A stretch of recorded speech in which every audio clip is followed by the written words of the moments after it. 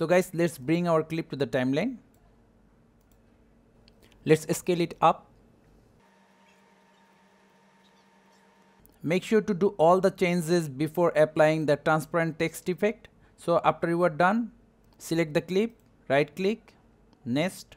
Let's give it a name like sunset clip. Now select the text tool or press on T, type the text, sunset,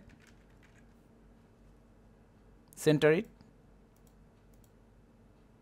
scale it up.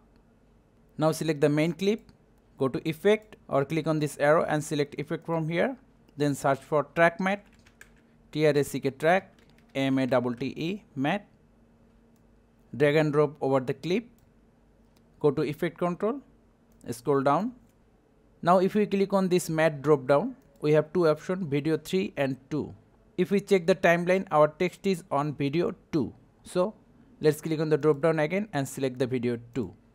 Now if we move the text layer to video 3, as you can see the effect is gone. So we need to change it again.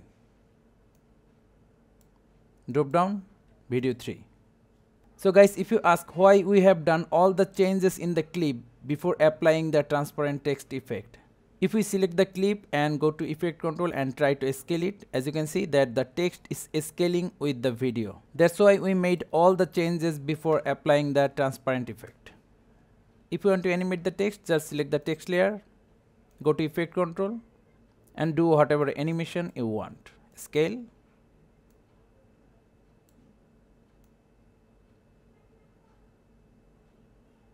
So thank you guys for watching. Have a good day.